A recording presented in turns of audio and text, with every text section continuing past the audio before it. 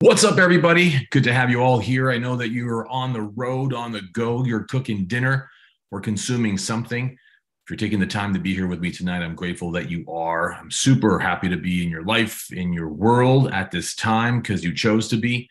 Big shout out to those who are on the road, like Aaron Dunn, folks who are making things work because they work them, like Ken Kliniftakis. Safe travels, my friend. It's good to have you, Vincent, in Vienna. It's great to have you, Marlene. It's great to have a good number of our friends from around the world, from Adele to Anton. It's great to see you, and Willa. Good to see you, Bob and Kathy, Danielle and Dario. It's good to have Kev, Kimberly, Latish. It's good to have Richard, two Richards, including me. That's three. That's Rich cubed. But it's great to have all the Richards in the house. Rose, Sam, Vicky, what's going on? And all those who are going to be watching the recording, it's great to have you here. What's up, Phil Mills? Good to have you, Maureen and Rose. Great to have you guys. I love these conversations, and more importantly, because the biggest part of getting more in life is really a function of conversation.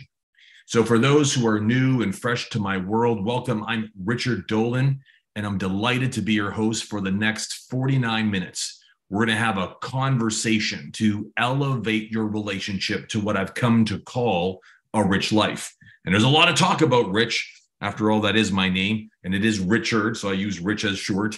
I mean, I got to be honest with you. When I was a kid growing up, people used to call me Richie Rich. If you're old like me, you might recall Richie Rich. He was blonde hair and had a dog named Dollar. And I hated being called Richie Rich. And number one reason, I didn't have blonde hair.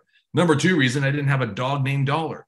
But the third reason was I was far from rich. I came from a very, very poor background. And I got to tell you, I learned to achieve and have what I've got. So I'm here to tell you right now and up front that the psychology of rich is really, truly a way and a means for you to shift your relationship to what it means to be successful. So as much as this might be about money, and it might be about stuff, and it could even be about luxury, it's really about the conversation you have about yourself. So I'm delighted to have prepared a number of slides. We're going to walk through something that's going to be a very keen insight. One, I promise you've never connected the dots before to. It's a part of my MO. I'm a bit of a contrarian. If everyone's saying go left, you know what I'm going to do. I'm going to go right. And if everyone's split on the decision of going right or going left, we're going to go over or under, but I'm a contrarian. I like to take the road less traveled. Y'all get me? Just give me a thumbs up.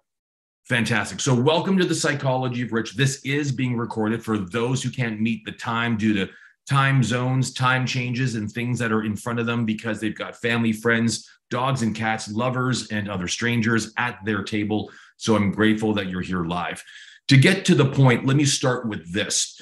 Oftentimes, people will always ask me before I get into the real meat of the lecture tonight, and if you're writing down notes, and particularly, by the way, particularly if you're a coach, an advisor, if you're a professional, if you sell, or if you market, or if you're in the business and or compensated by a function of networking with more people, who here agrees that might describe some of you? Just show of hands. Fantastic. So that's most of you.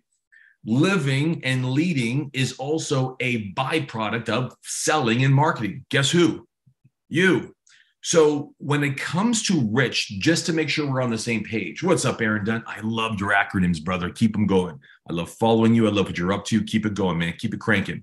Is rich. So start right there. My definition of rich is a function that leads to the way in which you live and lead in your own life.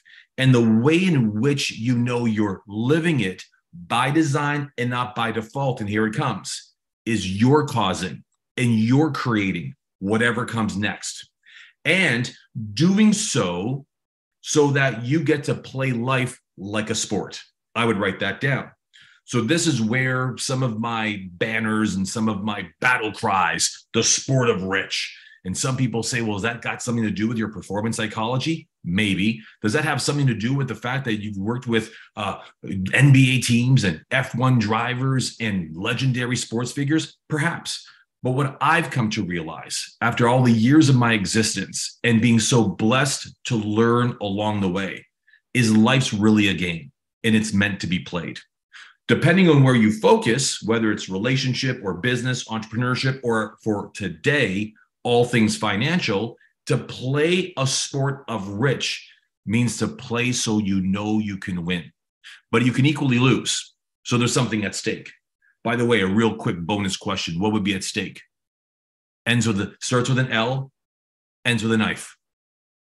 Hold on, let's see who's got it. Let's see who's got it.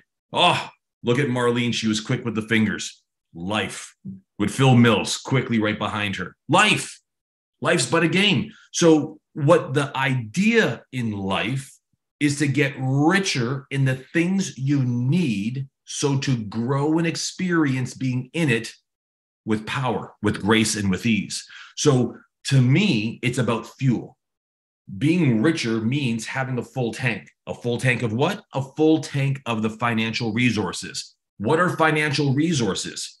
We can talk about diamonds, rubies, golds, and nuggets, but you can't pay bills with that stuff, and you can't readily exchange them very well. So you want to talk about the three distinctions that I say make up your financial life. The first is money, and that's the tangibility. That's what we call currency. And yes, they can come in coins, and yes, they can come in dollar bills, but currency can also be lines of credit, your credit cards, the dollars it takes to get where you're going. Money. The second is wealth. And wealth is stuff. Nice house, good car, many things that are bling. But just because you have a lot of money and just because you have a lot of wealth doesn't necessarily mean that you've got a lot of worth.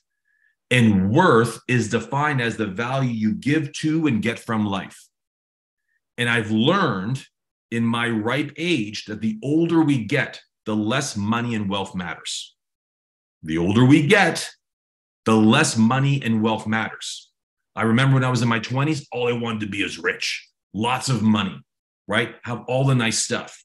And then just when I got lots of money, I needed to have lots of wealth, drive a nice car, be in a bigger home, have nice things. But at some particular point, we start to shift our relationship with what it means to view and value the things that are most important to us. You'll track this so far, and it might just because of life. It may have been of your upbringing, your relationship to God or a superior being, but something shifted in you where you said, it's not all about the money and it's not all about the wealth, it's about worth. And worth functionally is where you have more time, more choice, and the freedom to choose. That's the ultimate worth. Doing as you want, whenever you want to. What's up, Jay? Good to see you. Good to see you, Mila. Milagros Sanchez in the house. Good to see you. New York representing. Miss you, darling. So with all that being said, the idea then is to live life powerfully with power, grace, and ease. You want to grow richer by having more. More what? More money, more wealth, more worth. And that, what I'd say, functions as the things that matter most to you, no matter what. Do y'all get that? So that's the framework. That's what I would call the keystone, the opening thesis, the framework for why this conversation really matters. So for all of the people that are here and curious and wondering what does the psychology of rich means, you need to know that rich is a way of life and a way to lead. Two is growing richer, is richer with fuel. What's fuel? The things that are financial in your life. More money, more wealth, more worth. And they move depending on your stage and depending on your state. Depending on your stage in life and depending on your state in life. So the name of the game is to play it like one so that you can have more of the things that you need so you can do a thing in your life without compromise. So far, so good? Great. Now, where's this psychology? Well, here's what I want to say. Let's get to a deck. I prepared a couple of slides to make sure that those who are tracking at home, we have a lot of coaches in the house right now. And if you are one, by the way, go into the chat room and just share us your name. If you're a coach, an advisor, a consultant, someone who's coaching people in life, in leadership, in sales. I know we got some 10Xers in the house. I know we've got a number of Maxwell folk in the house. I know we've got investors in the house. Just get yourself acquainted in there. Just introduce yourself in the chat room. Who are you? By means of how do you function in the world? How do you identify in the world? I want to take a look. All right, let's take a look. Oh, by the way, my team just said that we're also live on Facebook, YouTube, and LinkedIn. So what's up, everybody? I know threads are a coming, so I know we'll be there too. So it's a real great thing. A big shout out to the entire team, Annalisa, Andreas, Ken, well done. But I do want to say, I love the fact that we first and foremost have in the house a Rich advisor, and also a GC licensee. Marlene's in the house. Great to see Uncaging Your Roar with Jay DeHaan. Chris Dennis, of course, a great coach and accomplished student. I see Gobi. What's up, man? That dude's a legend. I know you're a content creator and you're also a magic maker. It's great to see Maureen, a solar consultant. Aaron, of course, is a heroic performance coach. Vienna is an entrepreneur, a musician, but also an incredible musical theater, non-for-profit type of gal. Jennifer's in the house. She's a financial advisor, mother, and coach. I bet you the toughest job is being that mom. It's great to see you, Don Smith. It's great to see Rose with investment strategies. It's great to see Danielle with stress coaching. It's great to have Nicholas Simon, who's a serial entrepreneur. And I'm going to take that to mean not cereal like the thing you eat, but the thing you do and love doing so much of it. And the list goes on. Take a look at in the chat room and take a look at who's in here. Let's get started. I want to dive deep into some content because I know for those folks who are at home and wondering what are we covering, I want to make sure you all get this. In case you don't know, on the screen, it should be Elevate Your Life. Marlene, you're the first below me. Do you see that? Just thumbs up. Fantastic. Thanks, Ken. Keep your eye on the prize, man. Get your family where you got to go. Need not look at the phone. You're already clear on my content.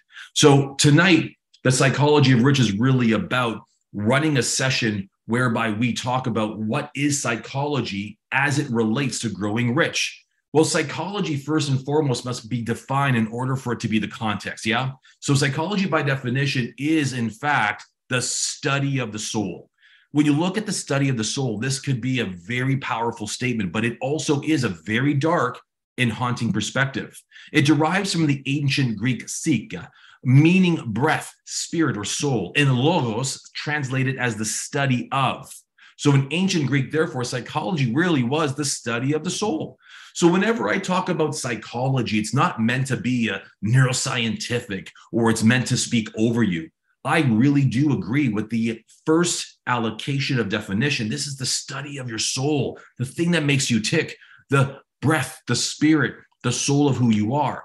So when we look deeper at the psychology term, even as a phrase and a framework, in the contemporary context, psychology is defined as the scientific study of the mental processes and behavior of humans and other animals. And I'm not calling anyone here in particular the other animals. You know what I'm talking about, you Ken.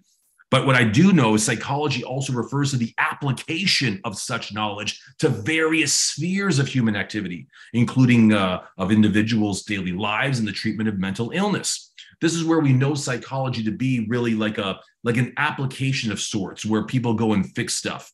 That's where in that field, a professional practitioner or even a researcher is often called a psychologist. And psychologists are classified as social or behavioral scientists, meaning that they're really interested in behavior of organisms, both in isolation or amongst groups. So when you look back at the history of psychology, because it's important to understand, it really was a scholarly study of the mind and behavior that dates back to those ancient Greeks. So psychology now borders on various other fields. And it's so important to understand this before I get to the rich part, the money, wealth, and worth part. Why? Because psychology neighbors its cousins such as physiology, neuroscience, artificial intelligence, sociology, anthropology, and yes, even philosophy. By the way, I would even go so far as to call phenomenology into play, like the study of existentialism, like the ontology of who we are. But that's getting a little bit deep, and I know it's late at night, so I don't want to go there. So we know that psychology was a branch of philosophy until about 1879, when psychology developed as an independent scientific discipline in Germany. Yes, in Germany. They did many other things like inventing the Porsche and the BMW, the Mercedes-Benz, and psychology. And psychology, and I would write this down, especially if you're a coach, as a self-conscious field of experimental study. And it began back in 1879. Now, why is all this important? Because I know a lot of people who follow me and a lot of people who subscribe to our stuff are coaches, mentors, trainers, consultants, teachers, yes? So you've got to know that a big part, whenever you break something apart, whatever you want to help people unlearn and relearn something, you've got to get to the origin of where you wish to access it. So for me, it's understanding psychology because that's our entry point.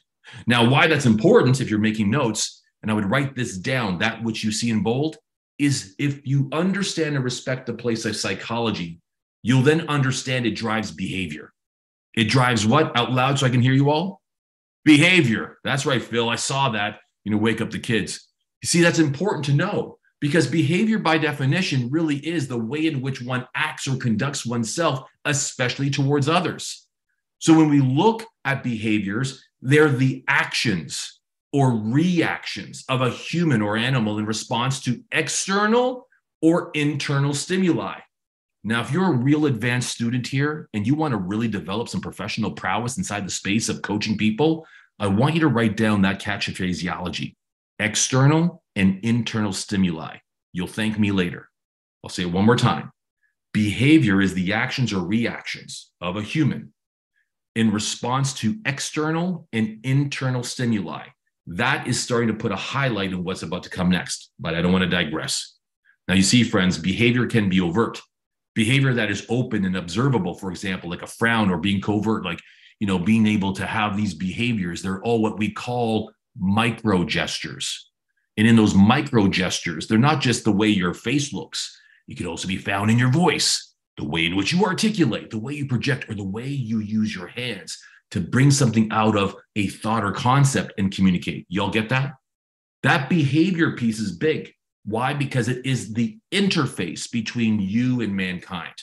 Your behavior is the interface between you and mankind.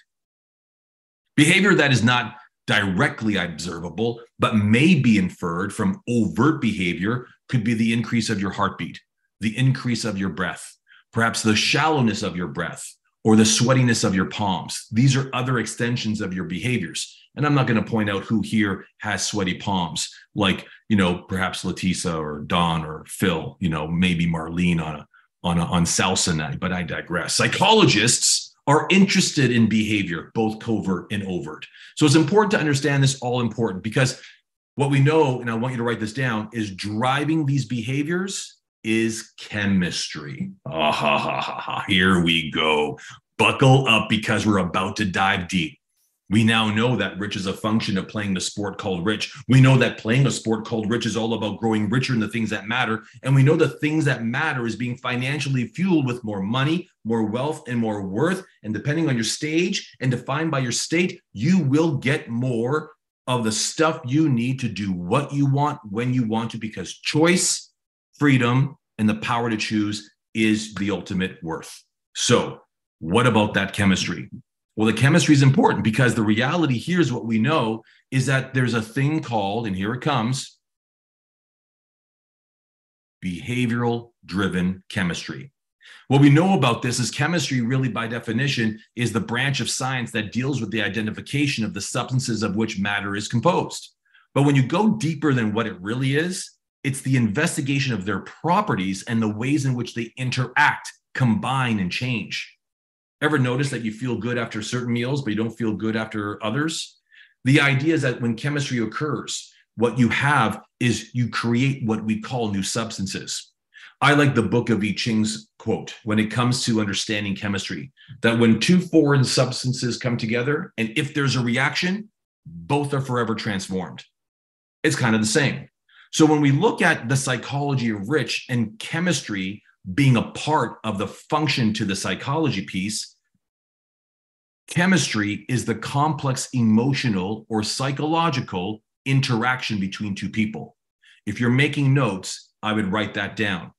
That's according to the Oxford Dictionary. Chemistry is the complex, very intricate, complicated, emotional or psychological interaction between two people. Just a pause for a moment, because there's a lot of people here who are coaches, advisors, speakers, and trainers. You've got to know that when you navigate people, taking them from point A to point B, what you're really navigating to is the complex landscape between you and your coachee, your client, your customer, the person you are being paid to transform. And that landscape is both emotional and psychological. And it's shaped by the interactions that you have. Y'all track that? So bear that in mind when you're coaching and training and inspiring people. Now, why does this matter? Because chemistry, friends, drives the psychology of money. And here we begin. Let me just pause for a second. For those who don't know, I mean, I didn't come from the Lucky Sperm Club, and I certainly didn't go to like some really important Golden Gate college. I mean, I just grew up a pretty average kid with a military type dad and a government working mom. They broke up when I was young, and there began the challenge. But my point is this, is that I had no real leg up in making more money than anybody else. I just so happened to have fallen into the financial services business by accident, not by design. I watched a movie. It was called Wall Street. I thought Gordon Gekko was someone good. I thought greed was the current mood of the day. And I went to go find myself a job in the stock brokerage business. I got a job as a cold call cowboy, making 300 cold calls a day full time. That was my job. Wearing a tie I stole from my father that I never unknotted because I didn't know how to tie one, and a suit that barely fit me. But I knew I wanted to be there because that was what I felt compelled to do. What drew me to that world, I had no clue what a lot of money looked like. Y'all remember when you were dirt broke? You didn't know what rich looked like. Y'all get what I'm saying? You didn't know what rich looked like. I mean, today, thanks to social media, we know what rich can look like. I mean, I don't know about you, but Michael Rubin didn't invite me to the white party in the Hamptons this weekend. I know what Jay-Z and Beyonce are kicking up. I know that Grant Cardone has a lot of things that fly in the air, like private jets and amazing helicopters. I know what rich looks like. But when I was getting started, I had no idea what rich meant. So what I was drawn to, by way of telling you the story, it wasn't the what people had, and it wasn't even the stuff they possessed. It was the feeling I got. And that gives us an insight to what drives the underbelly and the undercurrent to what I've come to call the psychology of rich. Chemistry drives the psychology of money. It drives the way we interact with it. It drives the way in which we set goals and aspirations, and it drives the way in which we collaborate, plan, prepare, and partner with people. It's not the professional we seek. It's not their skills they've got. It's not even the expertise they possess. It's the chemistry. It's the chemistry of how you are drawn, wishing to emulate that which you don't have. We're drawn. Let me dig deeper. You see, chemistry is an interesting one. What is going on in the mind gives rise to what's going on in your life. And I do mean financially, because this is a financial conversation. So whatever's going on up here gives rise to what's going to go on out there. If up here is unsettled, it will transmute in the world. Y'all get that? And a very unforgiving part of your world is money, because money doesn't lie. Relationships lie. Your husband lies, your wife will lie, your lover will lie. Your dogs can lie, your kids can lie, your employer can lie. Everyone can pretend that whatever you've got going up over here is okay by them. The only place that your mind can't fool are results.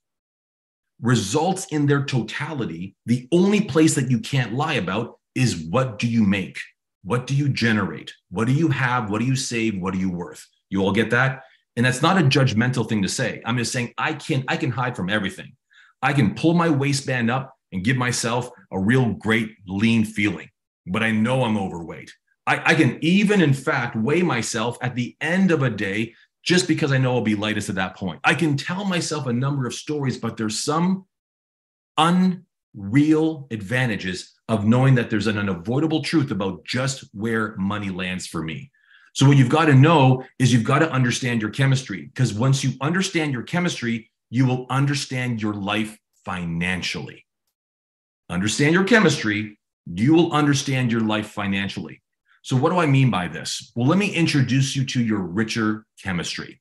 Yes, I've called it the richer chemistry. You can call it any chemistry you want. It's your chemistry. And just because I called it richer doesn't mean it's mine. This is not Richard Dolan chemistry. This is your chemistry, yeah? Richer chemistry means, well, what? It's the opposite to poor chemistry.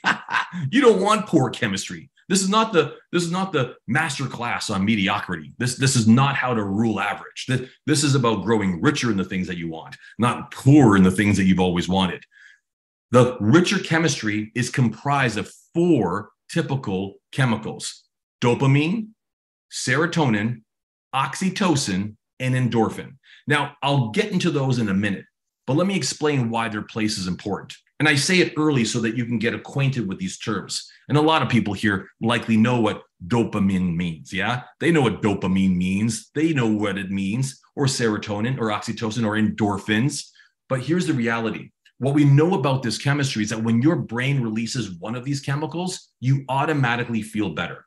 We know this for a fact. Researchers have known this for years. And it'd be nice if they all surged and were sustained at peak levels all the time.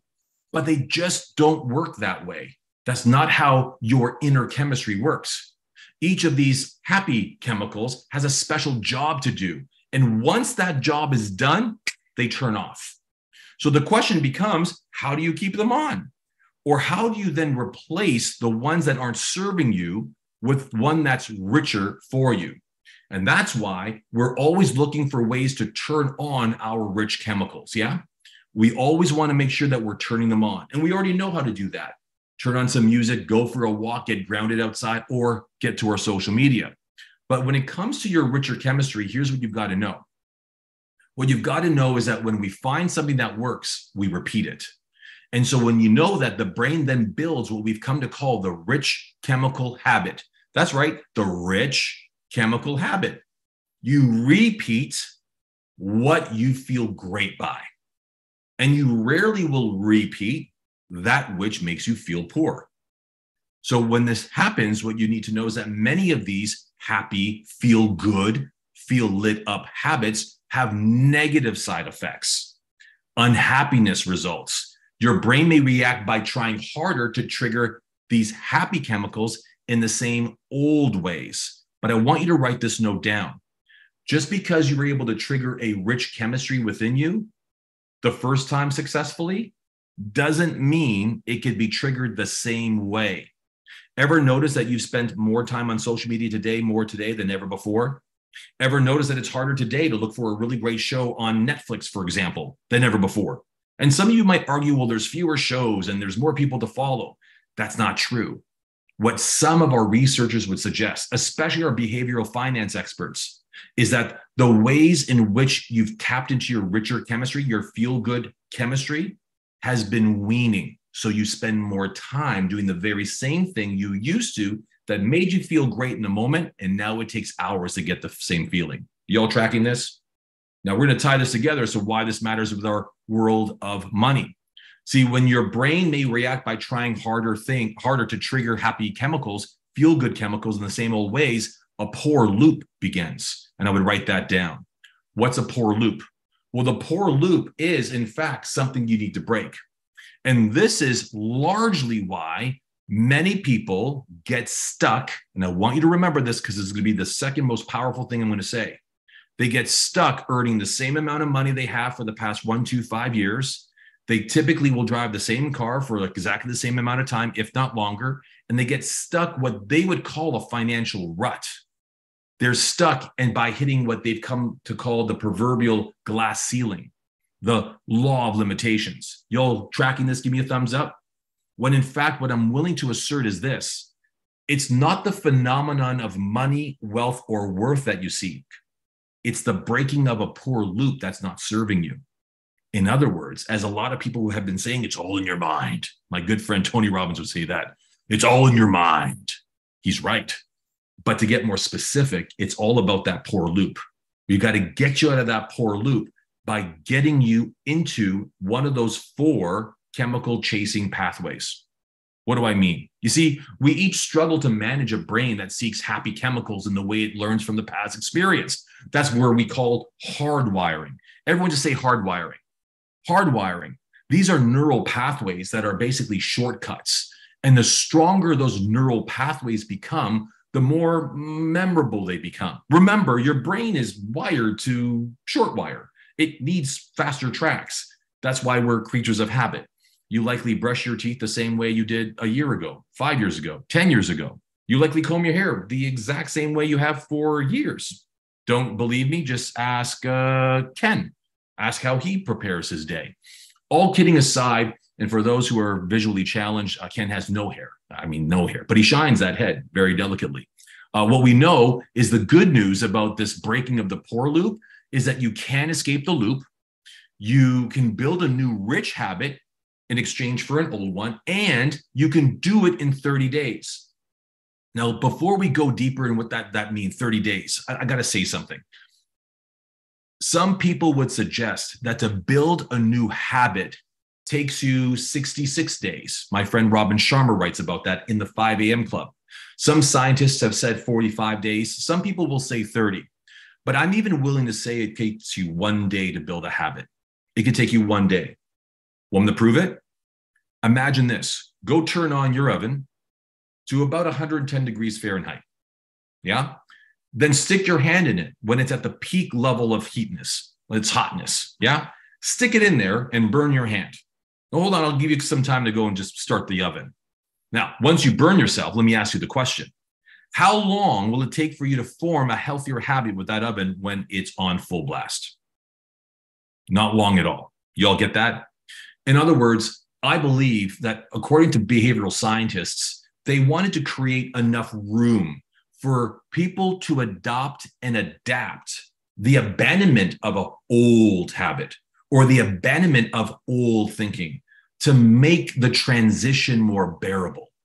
Because it's easier for us to have a slow departure than an immediate one. You all get that? Now, the bad news about doing it this way is that first and foremost, it's going to be hard. All of us operate with poor loops. They get themselves into a bit of a loop, and all of a sudden you find yourself in a bit of a rut, a performance rut, or a complaint, what we call a racket. Also, it won't feel good for 30 days. As long as you're trying to shift from one old way of thinking to a new one, it's going to feel foreign for you. And it may even feel like your survival is threatened. Why? Because most behaviors that are hardwired by the brain is an extension of its survival mechanism. The minute you do something that's a departure from predictable, your brain will say we're threatened. Our existence is under threat, and it will retreat. It will force you to retreat. Your little brain will say to you, this is very risky, Marlene. What do you think you're doing here? Letitia, then stop thinking so big. Motivation's overrated. And you start to recoil back to a former self. So what we know when breaking this poor loop is that you've got to really consider, why is it important to break it? You all get that? Why is it important to break it? Well, breaking the poor loop, it's easier when you know how your brain works. So when you look at this particular presentation tonight is all about giving you 3 really cool brain savvy tips to build new, richer habits with fewer negative side effects. And what's really cool about tonight is that when this presentation is over, you're going to choose one tonight, right now. And whether you're watching the recording or you're watching this in the morning, you're going to take one old poor habit that you'd like to replace and put a new one in its place. And you're going to want to plan in detail how you will activate that new behavior for the next 30 days. And as you rewire your behavior, you rewire the brain itself. And I would write that down, especially if you're coaches. I'll say that one more time. When you select a new behavior and you commit to it for the next 30 days, your brain is rewiring itself, resetting new neural pathways with the path that you've chosen with this new habit you're adopting. That's the part that I would say is important for 30 days. The 30 days part isn't to change your behavior. It's to change your brain's wiring. This is where neuroplasticity comes into play. This is where people are saying you can actually rebuild, retrain, relearn in the brain you've got, because the brain is quite, well, vibrant that way. So when we look at breaking this poor loop, what you got to know is that there's 3 tips for doing it fast. One is that you want to know that over the next 30 days, release yourself from judgment. Tonight, as I explained to you what those 4 chemicals are, as we focus on which one of those 4 serves you best, you want to make sure that as you're looking at new habits, especially when it comes to pursuing more in your life, you've got to do so inside of a frame of time that does not have you judging yourself, not assessing, not concluding, not evaluating. 0 judgment. Y'all got that? That's number 1. Number 2 is you got to make peace with your poor chemicals. It's not about just accepting. It's a function of atoning.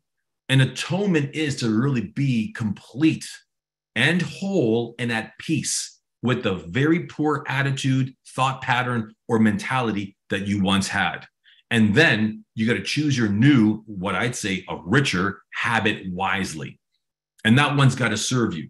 By the way, how do you know that a new habit or way of thinking serves you? You ready for it? You ready for the answer? It moves you. If it doesn't move you, it doesn't serve you. I would write that down. If it doesn't move you, it doesn't serve you. I would even go so far as to say, and it can slowly kill you.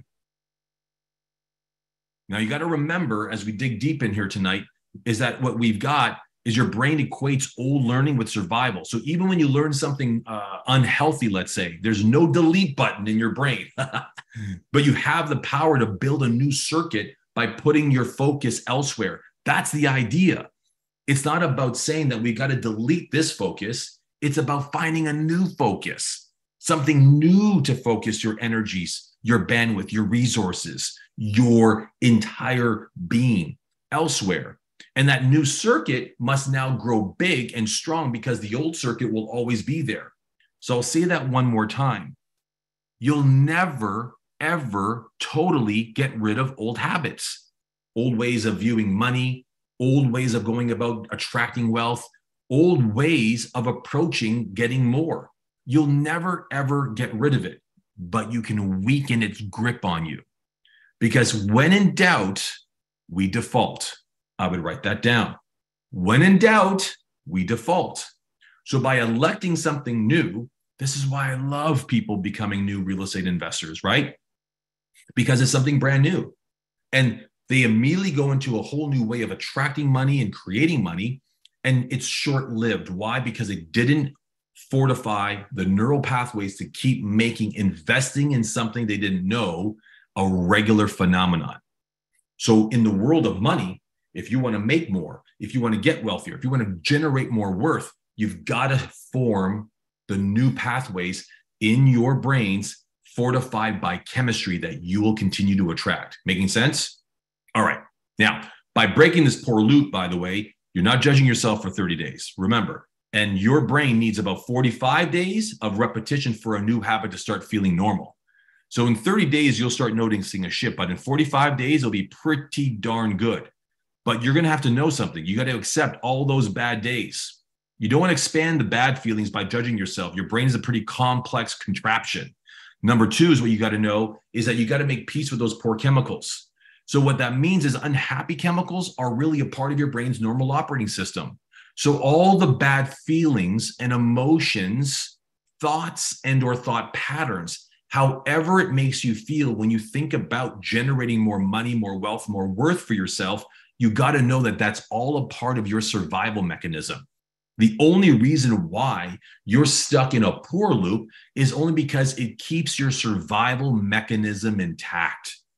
It doesn't want you getting up early. It doesn't want you getting out there and taking risks. It doesn't want you going out there and making calculations on a great best chances efforts basis. It just wants you to stay still to survive. It's the one function our brains have perfected over 3 million years: survive. Let's survive to the end. So unhappy chemicals are not a bad thing. They just don't serve us thing. Next, you got to know is they alert you to survival threats, the way happy chemicals alert you to survival as well. So you've got to know that if you run from them, you'll always be running. You can learn to live with them. I want you to write that down. This is not about running away from them. It's about living with them. But I'm not happy anytime soon, and I've been very miserable for a long time. Got it. Accept it. Move on. And not move on as in fire them or fire yourself or divorce or leave or quit or go. It's accept it. Atone with it. If you're running, you're ruining. But if you are forming, you are now firing. And forming anew is about just choosing a new focus for yourself. Now, why do poor chemicals seem to surge when you do things that are good for yourself? Well, a couple things you should know. They were there all along, but you were likely masking them with a happy habit. You know what I'm talking about. I don't know about you, but sometimes I'll go out, I'll buy something I really want, but about maybe a day or two later, I'm like, gosh, I should really take that back because I don't think I need that, right? Or poor chemical surge when you do things that are good for yourself. And all of a sudden, what ends up happening is that these unhappy chemicals are always now trying to protect you by finding some potential harm. You know what? They did say interest rates were going to go up, and the market really hasn't flattened out yet. So, maybe that's a good warning. That's a good signal. That might be something worth me looking at. We find reasons, excuses, and justifications to undo the very things that make us happiest. And they feel bad because that's what works. Your brain knows how to get your attention. I'm going to say it one more time in a very profound way. You are perpetually screwed because every time you're happy, it's a threat to your survival mechanism. So the minute you're happy, you're going to get a surge of poor chemicals to depress what it is that you feel so damn good about. Why? It gets your attention. It gets your attention so that you get whacked out of a state of euphoria, not feel lit up, not living your calling, not motivated, not inspired, but back to normal, back to surviving small and insignificant. And that's where we get frustrated. Y'all get this? All right. So instead of perceiving unhappy chemicals as urgent disasters, you can accept them as natural blips in the awareness of you being a mortal being. In other words, everything is fine. You are perfect the way you are, and you are perfect the way you are not. It's okay. Y'all get that? It's all just a matter of it being a sport. We got to learn to play this game a little bit different. So in breaking this poor loop, in making peace with your poor chemicals, which I think I just said, because I think that's just repeating my slide. Oh, there's something fancy.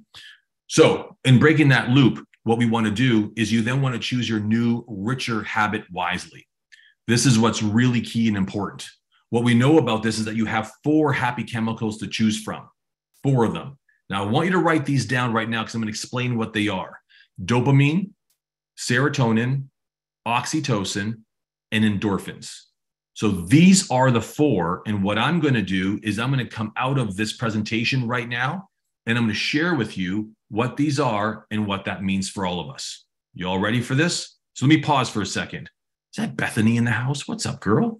How you been? I don't know who's in here now because I've been in the presentation mode. Bobby Grassi in the house? What's up, stud? It's good to see Doc in the house. Oh, so great to see all of you guys. It feels like it's a reunion. That's what it feels like. I'm blessed. Let's see here. Emma's in the house and Elza. What's up, Ileana? It's great to see you, Ian and Karthik. It's great to have a lot of you guys here. All right, let's get back to work. Is this tracking okay? We good? All right. So here's where we started. If we're playing a sport called Rich because life is a game and it's meant to be played and we can really win and really lose, we got it. Now, if we're playing, then what's the sport all about? What does a win look like? It's more. More what? More money, more wealth, more worth. And depending on your stage and depending on your state, you'll want different things at different times. Now, doesn't matter what more looks like, but more means more of what matters most to you no matter what. It's life on your terms, by design, not by default.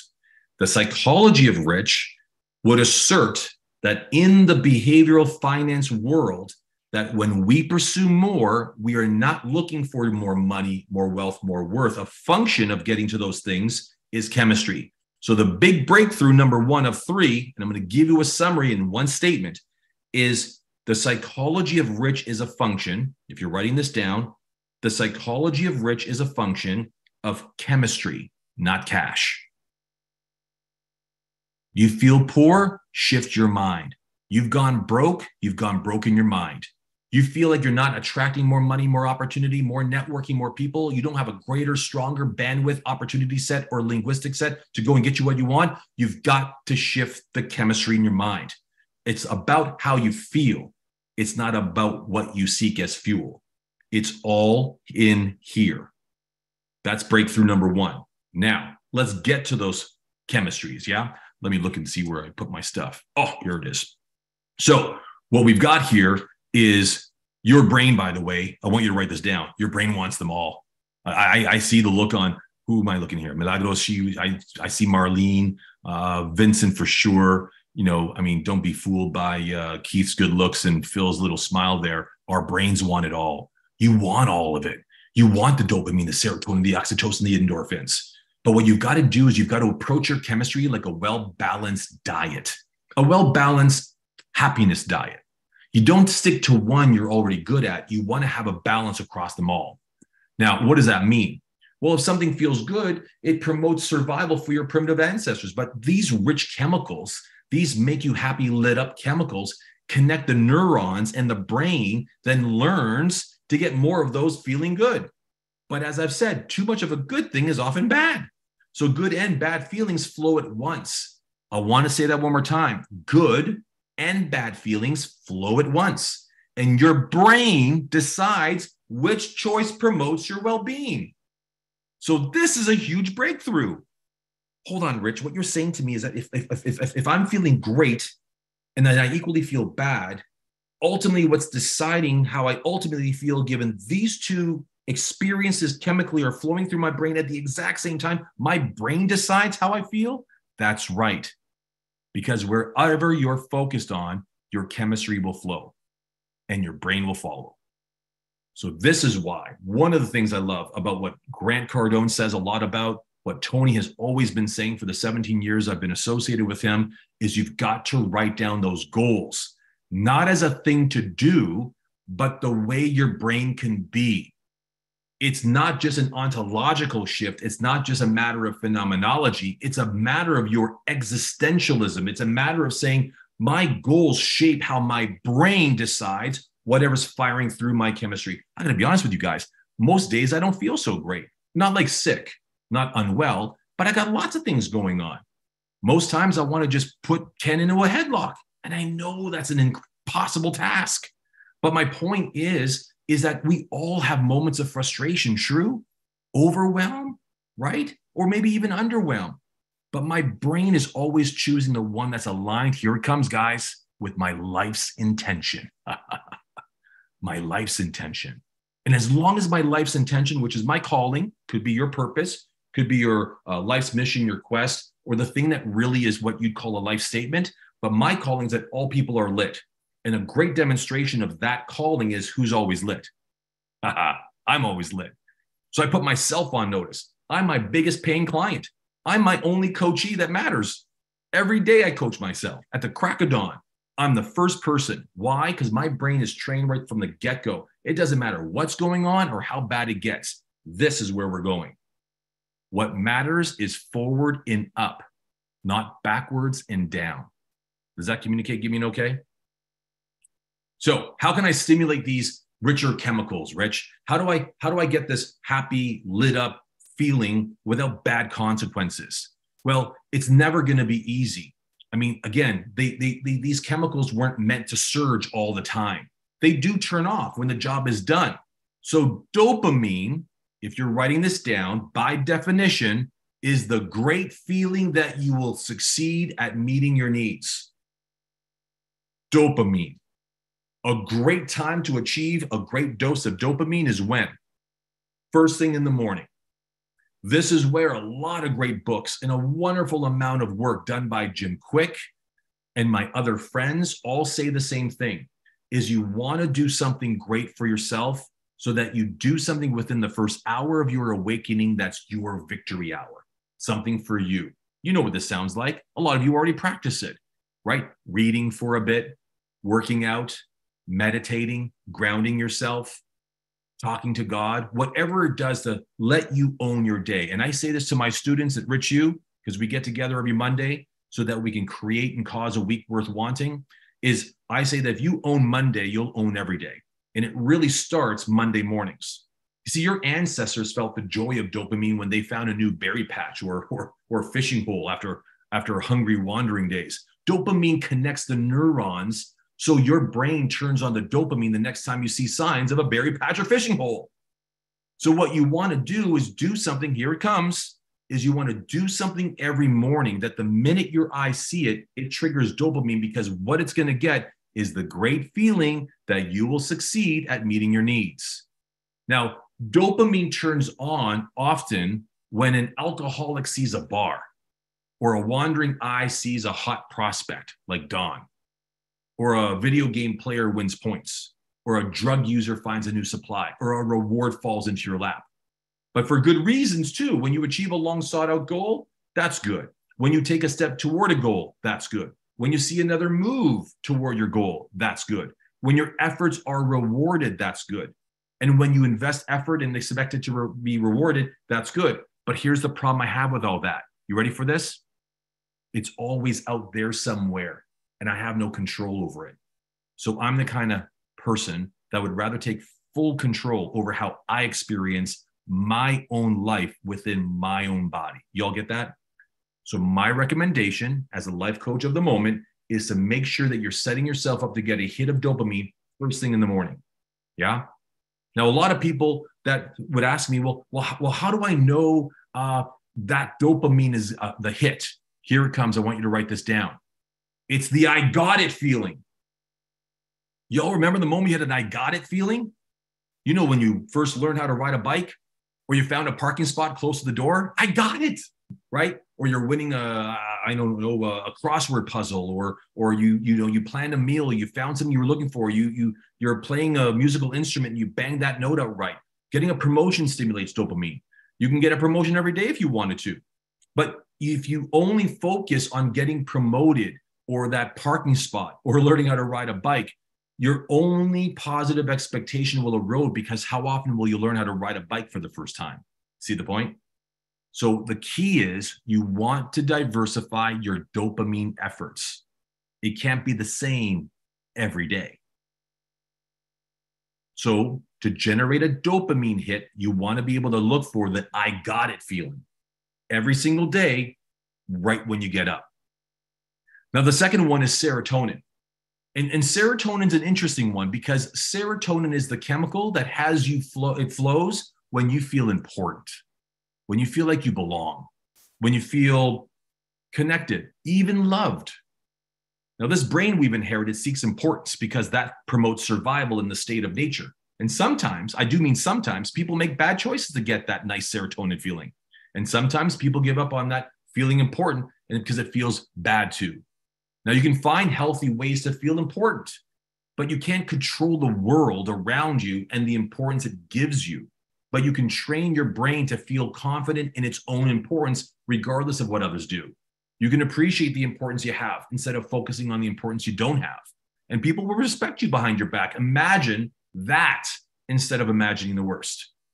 So what you're noticing is our brain equates attention with survival because we're born helpless. So we build self-reliance over time, but those early circuits are still there. I want to say this one more time. We build self-reliance over time, and those early circuits are still there. Your survival does not depend on getting attention today. Oh my God, I walked into the office the other day and I always say hi and good morning to Jim and Jack and Jill, and they didn't say good morning to me today. Oh my God, what's up with them, right? Your survival does not depend on getting that attention, but it feels that way unless you build a new circuit. So the brain keeps seeking importance no matter how much you have, because the serotonin feels good. So what's that look like? Look for ways to make a contribution, generate value, and give people, thank you for that. Hold a door open for a stranger. Buy a coffee for the person behind you at Starbucks. Maybe that's a bad example because they're pretty expensive over there. At, I don't know, Tim Hortons. You know what I'm saying? But you're doing something to feel good. This is where what's amazing is networking is amazing. Doing Zoom calls like this is amazing. Acknowledging people is amazing. Even having a buddy system where you check in with someone on a regular basis is amazing. And for those who are Rich U students and or been a part of my mastery programs, you know I'm a big promoter of teaming people up.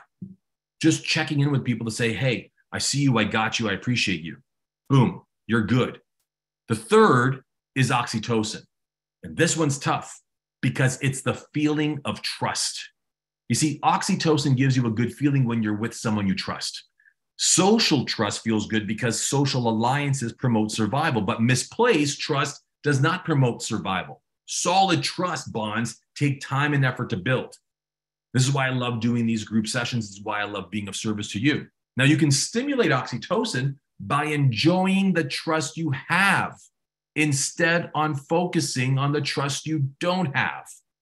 You can build new trust bonds in small steps over time. And trust builds each time expectations are met. So what I would often do, because I'm really horrible at keeping all my promises, is I'm constantly on the hunt with where I'm out. That's why Annalisa and Ken, who are a part of my inner circle and team, manage me, because I'm going nuts trying to track down where I might be out of what we would call integrity, because we miss things. So all I'm looking for is, if I need to do something, if I'm out of integrity with someone, then I'll immediately acknowledge it. But you can build trust with anyone by making the steps small enough so that you can start to negotiate expectations that both parties can meet and repeat again and again. So here's one little short hack. Whenever you're about to reach out to someone, if you said you would, say to them, hey, it's amazing that you're reaching out to me right now. As promised, here's what I've got for you. Y'all get that? Or as promised, I'm writing today. You can text people and say, hey, I told you I would talk to you on Tuesday, or make an effort tomorrow. Here I am. Acknowledge those moments like you've made a commitment. Said a different way is, when you want to produce and generate trust, speak in such a way that has you fulfill promises, let's pretend, that you've made. I said I'd come back to you. I promised I would. Here I am as stated. Here I go as committed. Y'all get that? And when you can't, say so. Last but not least is endorphins. And endorphins are very cool because it's a brief euphoria that masks physical pain. Endorphins helped your ancestors get help when injured. Real physical distress triggers endorphins. Like, you've ever gone for a run? Any runners in the room? You go on that run, you have what's called the runner's high, and it only happens when you exceed your limits, when you push. Creating pain to enjoy the endorphin is a bad survival strategy. But let's create right now a sudden burst of endorphins. Y'all ready? Y'all ready for this? Who wants to play? Just show of hands. Who wants to play? Let's play full out, okay?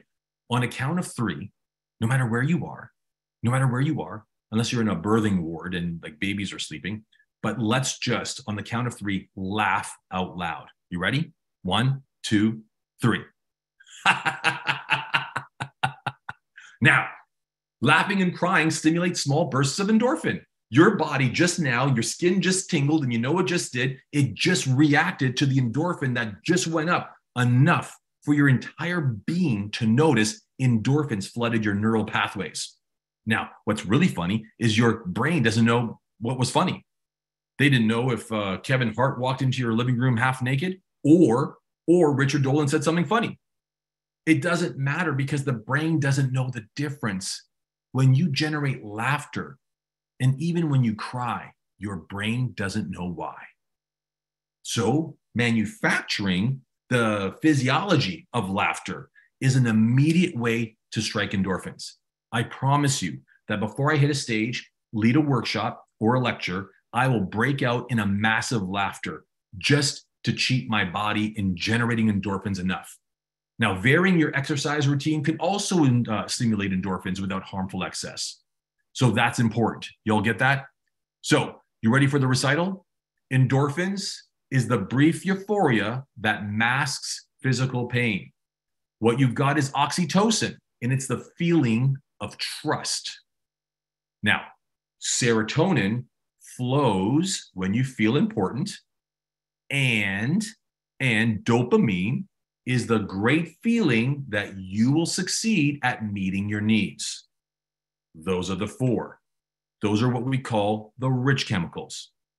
Now, I'm going to open up to some questions in the closing few minutes that we've got. And we've likely got time for maybe 2 or 3 questions, as we want to wrap down about 12 to 15 minutes out. Because I appreciate people have got dinner on the stove and maybe meals to get to and family to tend to. So I'm sensitive to that. By the way, we having a great time here so far? Just thumbs up, yeah? Fantastic. So here's my point. If we know that the first breakthrough that we had was that the psychology of rich is a function of chemistry, not cash, then the second breakthrough I just gave you is that rich and poor, I would write that down, rich and poor are states and not status. They are states, not status. Now, I've got a third one, a final one. I've got it up my sleeve, but I'm not going to share it yet until I hear Montel Fleming's voice because it's been so long. But let's go up to Vienna first. And I want to make sure I see her and hear her question out the chute. Then I'll get to Naran. Hello, can you hear me? I can hear you. Cool. Thank you so much for letting me ask a question. So I wanted to ask you, in light of your, I guess, your experience with seeing the difference that sharing like your wins and just having like a buddy system has like on people and on changing and molding behaviors in a really positive way. Would you be willing to share your 5 intentions on our Monday morning calls? Because I really want to hear them. Well, my 5, so that's a good question. I mean, first of all, I mean, for everyone that's here, and it's important for you all to hear this, is that Vienna is a student at Rich U, and all of you should be a member at Rich U. And if you can't afford it, let us know. We'll figure it out. But you've got to be a member of Rich U, and here's why. It's a community for people who need to be connected to their greater self. And all we are is a social, conversational construct that supports people in the spirit of getting you to more. That's it, nothing more, nothing less. So for me, every week, sharing your intentions should come down to 1, 2, maybe 3 things. Intentions are not like goals, objectives, and targets. Those are always moving. But your intention is like what my dad would say. When heading into a state of war, we always operate with a commander's intent. We would love to take down the telecommunications tower, serve the front line, perhaps retreat here when the time is right, and perhaps recoup here. But if all hell breaks loose and there's only one thing we can do, what's the one thing we need to get done? That's called the commander's intent. So I operate with a little bit of that spirit. I have one intention, that people are lit. Everything else I do follows from that. That's my life's intention. Write that down if it's new for you. For you, that might be your life's mission. So whatever I'm doing and whatever I'm up to is always an extension of that. If money's important to me, I might shift focus. If making a difference is important to me, and a lot of my friends who are here, and I'm glad that you are, you know that during the pandemic, being there for you and being there together was the most important thing to me. That experience of all of us together the way we were, and there's a number of people here who know what I'm talking about, that was something that we'll never forget. Courageous conversations, cocktail Fridays, finding out what Mike Tyson was doing to survive the pandemic, or David Hasselhoff, and the list goes on. It was fun times, wasn't it? But there were strange times. But making an impact then was something that needed to shift. So to you, Vienna, here's my point. Your intention is what your life's worth living for. The outcomes, goals, and objectives shift depending on what you need and want. Because sometimes you just got to eat. Sometimes the kids need new shoes. Sometimes you got to send someone through school and or pay off a debt that's been haunting you. You'll get that. That's called life. And we all have that at various levels and at various times. But the reality is this. Whatever we focus on, it must move you. Because if it doesn't move you, it's killing you. Yeah? Good question, Vienna, but I got you. We'll do that on Monday, I promise. All right, Naran, Danielle, and then Aaron. Keep your eye on the road there, Aaron. Hey, Rich. Hey, everybody. Rich, it's more of an observation. I'd like you to comment on my observation. I've hung out with you for a number of years, and if you are not part of Rich, are you having trouble hearing me? That's just because I'm old, but I can hear you fine. Here, I'll just turn my video off in case my Wi-Fi. No, you're good, buddy. I want to see your handsome face. Okay. We're good. I want to see your handsome face. Well, actually, no, it's not as handsome as I remember. Turn off the video. No, I'm kidding. I'm joking. Go ahead. See, now we got endorphins growing. That's right. So here's what I noticed, what I've observed about you, that whenever you're presenting, when I hear you do a killer speech, you cause those 4 things, whether it's dopamine, serotonin, oxytocin, and endorphin. Yeah, endorphins. Yes, you cause those 4 things to happen in a good speech and in a good. And so the comment or the highlight that I'm making to myself in my mind is, whenever I'm having a conversation, what would it feel like is if I was intentional about creating these 4 things to happen in every interaction I had? How would that shift things for people? See, man, I can always count on you for a real good question. That was a good insight. And by the way, he asked me a good question, and he asked me a question in a good way, which was he gave me the compliment, but now came the inquiry. So that's well done. And for those who don't know Naran, he's an accomplished life coach, rich advisor, and also a financial life professional that I'm delighted to call a friend, and I'm a huge fan of his. So let me get straight to it, okay, Naran? First of all, anything we do, this is just my own personal opinion, okay? This is my personal opinion. Anything you put on to get something from someone is a move. And to me, a move is a maneuver, and a maneuver generates inauthenticity. So I don't craft my talks in such a way that says, okay, I got the endorphins handled, I got oxytocin handled. I don't go down our checklist. What I am, though, because of my life's intention, which is that all people are lit, in order for me to be lit, I need those four. Because you want to hear the truth, folks? You want to hear the truth? Those four gets you more. Those four get you more. I mean, you can talk about stocks, bonds, mutual funds, put calls and warrants, and real estate, but none of it, and I mean none of it, will make you happier, more fulfilled, and God bless, than having those four that gets you more. Being happy in your own skin, having a sense of value in view, and knowing that you're worth whatever you say you're worth, no matter what you're worth in numbers. Y'all get that? So to me, I feel for you is to get connected to how you need to feel in conversations with people. And so long as you're achieving that, you'll attract it. I mean, that's why a lot of people here who are great advisors, coaches, and even consultants, like I know Milagros is like this. I know Marlene is like this. Montel is like this. Keith, you're definitely like this. Man, Aaron's like this. Phil's like this. I don't know you enough yet, Danielle, professionally, but I know I can count on you like this. They're embodying the very thing they want people to have more of. True, everybody? Those I just cited the names of. You're already, and I want you to write this down, you're already the living demonstration of what you want for people. That's why they're coming to you. It's really rare you're going to attract people who says, hey, you look like a stud. So am I. It ain't going to happen. Trust me, people say, man, I like how you jive. I love how you speak, Aaron. Those acronyms rock me. Vienna, I love your smile. Montel, you got it figured out with that beautiful family. Naran, how does a brown fella look so good? I want what you got, right? You get what I'm saying? So when you've got that fired up, when you've got the four, you'll attract more. So don't, if I were to summarize that, Naran, don't get caught up in the performance. Get caught up in the deliverance. Like, what are you delivering to people that as a result of it leaves you both richer? I know this got a little bit coachy, but hey, it's better than hokey pokey. Yeah? Okay, cool. All right, I'm going to go up to Danielle and then Aaron. What's up, Bill? And yes, you do owe me lunch. You thought I didn't read that, huh? Come on in, Danielle. Hi, so this is I love this because it's just listening for me, and it's a great field because when it comes to psychology and the oxytocin, this room is flowing with it, right? So there's a lot of trust, a lot of all four, which is what Naran was saying in this call.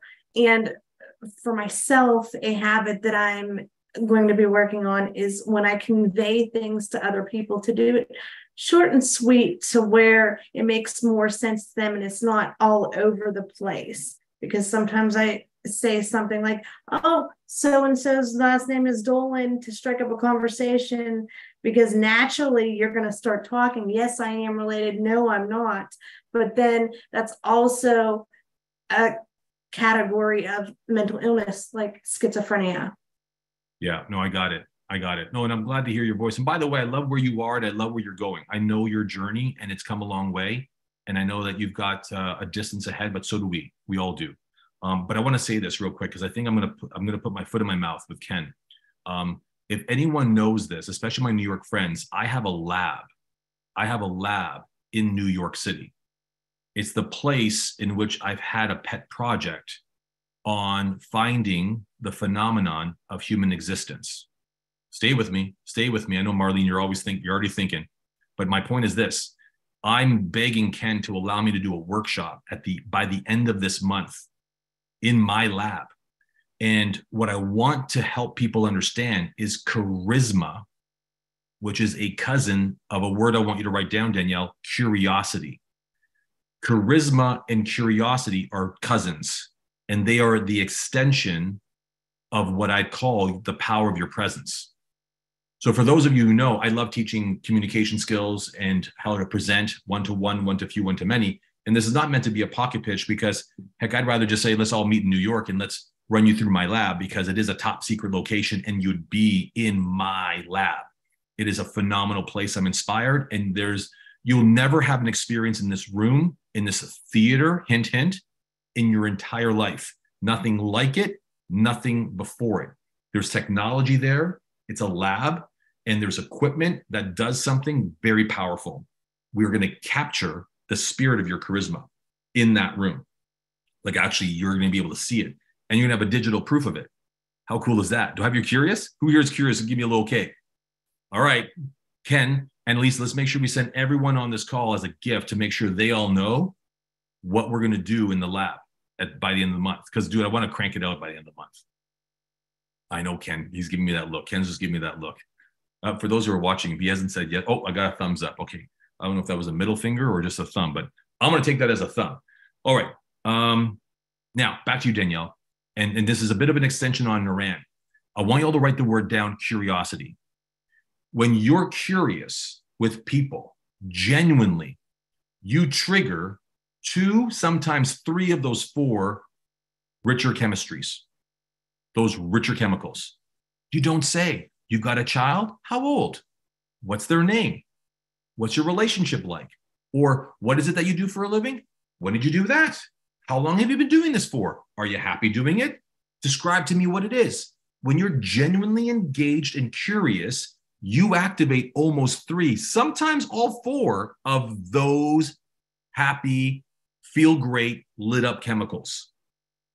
Just be curious. And you want to know why it's hard to be curious with people? Because most often we're moving so fast, we don't care.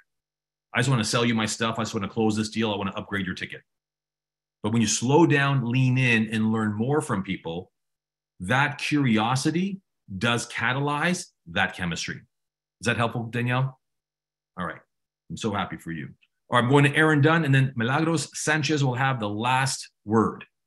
Come in here, brother. What's up, man? Always good to connect with you. Masterful as always. It's just amazing. So, by the way, when you say masterful, Darren, I got to ask, because you're a speaker, a presenter too, and a coach.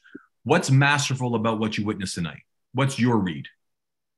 Well, I think with what Noran said, like, I would just reiterate what he said. I mean, your presence, your enthusiasm, your articulation of complex ideas and boiling it down into something that is that I can actually take home. I mean, you've been able to deliver such a like as a poet, you try to pack in a lot of meaning into a few words, and you've said a lot of things, but the way that you structure your talks, it doesn't matter if it's an hour or 30 minutes. You can really take someone from A to Z and have a whole and complete, really understanding of something in such a short amount of time. And it doesn't matter if you're here for the full hour or for 10 minutes. You can take so much. So just want to celebrate that. So 2 things, brother. First of all, I acknowledge that. I take it. I appreciate you. Super grateful for that, because coming from you, you have a very qualified view of the world. So that's 1. 2, here's what I'm going to give you something, because I definitely want to talk to you, Mr. Dunn. There's a lot of things I've been watching about what you're doing. So we got to talk. Okay. We got to talk, but I'm going to give you something. Don't forget this. When you're able to unpack for people the things and at the rate in which I do, which you've witnessed, which you do too, by the way, you realize that you are a teacher and not a preacher. And I have a lot of respect for preachers, but preachers are meant to make a point and get it across. But a teacher is meant to say, hey, I'm going to give it to you. Now you can go do it too. So I want you all, everyone that's here, I know you're all influencers in your various ways and by different means, and you in particular, Aaron, but when you teach, right? When you teach, that is the ultimate phenomenon of leadership in action. And so for me, I'm just wanting to impart knowledge that I don't have. I was lent it, and it's my job to pay it forward. It's not meant for it to be with me. It's meant to be yours and Danielle's and Ken and Jimmy. You all get that? So that's important. Aaron, what was the next thing you wanted to say? Because I totally took you off track. No, you're good. Man, we should talk. I would love to talk with you. I haven't been as engaged in your community as I would love to be for extenuated circumstances, but I would love to chat with you. It'd be an honor. But I just wanted to pitch and catch with you and give you a power acronym based on what you said, which is ABC, because it's all backed by science, what you're saying. You don't have to cite anything. Your conviction delivers it appropriately. But I think it's James Clear, Atomic Habits, or from Tiny Habits, the book. ABC, anchor, behavior, celebrate. Anchor to an existing behavior. Whatever that poor thing was, anchor it. Identify that poor and anchor it, your new habit, to that thing. Create that behavior, and then after you do it, immediately celebrate yourself for doing that thing. You say, that's like me. This is the actual version of me, the fully alive, realized version of me. Make a celebration out of it. Do a dance or whatever you got to do. ABC. I love it, man. I love it. Keep doing what you're doing and keep doing it the way you're doing it, because it's authentically, unequivocally you. I appreciate it. That's what I'm looking for. That's what I'm working for. And your influence, your fingerprints are on it. And I think of you so often, man. So really appreciate you. Hey, I think of you too, man, especially that beard of yours. So I appreciate you, and keep going, keep growing, keep growing, keep going. God, I love that guy. Great to hear his voice. And as I promised, Milagros Sanchez, come on in, my dear. Let me unmute you. Hi, everyone. Thank you. I'll just follow up on what he said. It's been great. You shared very complex information about the brain and the mind and all these chemicals in a very digestible, bite-sized way that we can now go back and kind of start applying right away, which I love, because I'm about like, okay, what can I do now? What can I do now in the moment that I have? Then to land to my question is, what if you're in a stage in your life where you're doing all the things? You're in the game, how you say it. You know, you have good days, bad days. I honor all my emotions and all my days. But then you're waking up early, you're reading the book, you're doing the thing, you think you're doing your best. But then how do you make sure that you don't go back when you feel like, and I know that we retreat when we feel unsafe, but you've done a great deal of work on that, and you just keep pushing yourself a little further and gaining more confidence in yourself and trusting yourself more. So anything you can offer me to like, okay, this is what I need to do next, or how do I identify what I need to do next while not retreating? I don't know if that makes sense. No, it makes perfect sense. And here's why it makes incredible sense, and I'm glad you shared it. A lot of workshops like this and a lot of conversation like these are often very short-lived, because the vibration and the way in which we've discussed and interacted with each other, which is full of love, thanks to Aaron's comments and yours, and all of the love I've gotten in the chat room. I am merely a reflection of what's in this conversation. I am not the conversation. I'm just one of many in the conversation, because it takes two to tango. So please know that the compliment is not owned by me, but it's owned by you all. And I want you to write this down, Milagros, because I know what you do for a living. And it's important because the work you do is noble. What you do for people is noble. You all ready for this? Transformation is not a natural phenomenon. Transforming who you are, or transforming what you know, transforming what you're up to, transforming how you view the world and what you're up to, giving up something, transcending something, unlearning something, and learning anew. These are all very difficult tasks. Transformation is not a sustainable phenomenon, and it is not natural. Evolution is, but not a transformation, because transformation takes work. It takes work for you to generate transformation daily.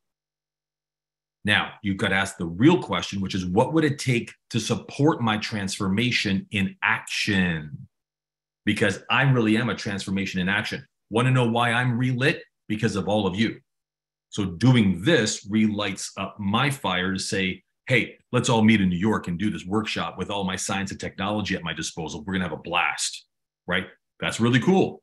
But why I'm telling you this is because the way to, in fact, support your transformation, your cause, your mission, your motivation, your inspiration, like the things that keep you going, has got to be an external source. It is near impossible for you to be in your peak state and at peak performance levels on your own and by yourself. Because some of the greatest performers of mind and of sport and of money have support groups, have people, have advisors, mentors, coaches, advisors, managers. I'm a manager and advisor to many. Just today, I was advising one of my oldest clients, a 92-year-old billionaire named Frank Stronach, billionaire, the largest auto part manufacturer in the history of auto parts, who's now retired and he's moved on his way. He's called the Magnum Man. But why I'm telling you that is not to impress you, but to impress upon you. He's like, Richard, and he says it in his Austrian accent, Richard, I need accountability, because if left to my own devices, I just rest my laurels on my billions of millions of monies. This is what he tells me. I'm like, Frank, you're 92 years old. Like, retire, man. He's like, why? I feel great. But why don't you and I every week get together? You keep me to the standard, in which makes me feel good about myself yet again. Even a billionaire at 92 who's had it all wants to be held to account. To what? Not to things to do, Milagros, but to a way of life, a standard of being, a perspective to achieve, a vision to be fulfilled. So, one more time, transformation is not sustainable. In order to sustain it, you must rely upon outside sources, and preferably ones that do not have a vested interest in you, do not love you, do not know you. If they do, they too will need to be supported. That's why a great life coach or a partner in the process of transforming any part of your life is not your wife, nor your husband. You both need to be supported if you're in a relationship here. So for you, Milagros, for me, I get held to account to three things. Here it comes. One is I create a massive vision for myself every year. What would blow my mind if I achieve even a part of whatever this plan is? That's one. So I have a master plan for the year. Two, I then mobilize people around me to support me in fulfilling that plan. I have approximately 3 real major businesses rolling that need support groups in each. So I need to have people around me. You all can start with one.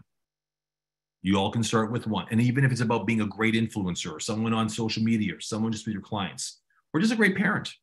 But the third, this is the most important one. You've got to stick to an accountability structure. You've got to grow, as the Italians would say, the Corleones, to be able to see yourself for what it is, to see how quick you will slip and slide and slither your way out of success. Every week, you will find excuses, reasons not to show up. I lost my voice. Not today, tomorrow. You will find every stupid excuse in the book to not show up and simply say, I knew I was going to do this. I failed to do that. Here's when I'm going to repromise it. Because we're all slippery. All of us wish to return to our default position, which is small, shrunk, stuck, and small. Why? Because that survives. It survives. I'm wearing a hat, not because of my brand, but because I didn't comb my hair. That's the truth. And that's okay, but I own it. It doesn't own me. And no, I won't return. No, I'm keeping my hat on. So Milagros, is that good? Let's you and I have another chat though, okay? Because you know how much I love you and appreciate what you do in the world. So let me know how I can help you. Let me help support what it is that you're up to and how it should roll out there. Make sense? And listen, by the way, that's a great way to end, guys. I apologize for being 4 minutes over time, but here's what I want to say, and I'll say 3 things. First, there's an additional breakthrough. I gave you 2, here's the third. Wealth is a measure of self-mastery, not merely attaining more. Remember, the first breakthrough was function of chemistry, not cash. Focus on your chemistry, not cash. Don't focus on that scoreboard. That shit will come. How you feel, how you occur, and what you attract is all that matters. The stuff will follow. Second is rich and poor are states, not status. No one cares about status no more. They really don't. And third is wealth is a measure of self-mastery, not merely attaining more. So if you want more, get those 4. If you want more, get those 4. Focus on the chemistry in the mind, not the field of play. And the more money, the more wealth, the more worth.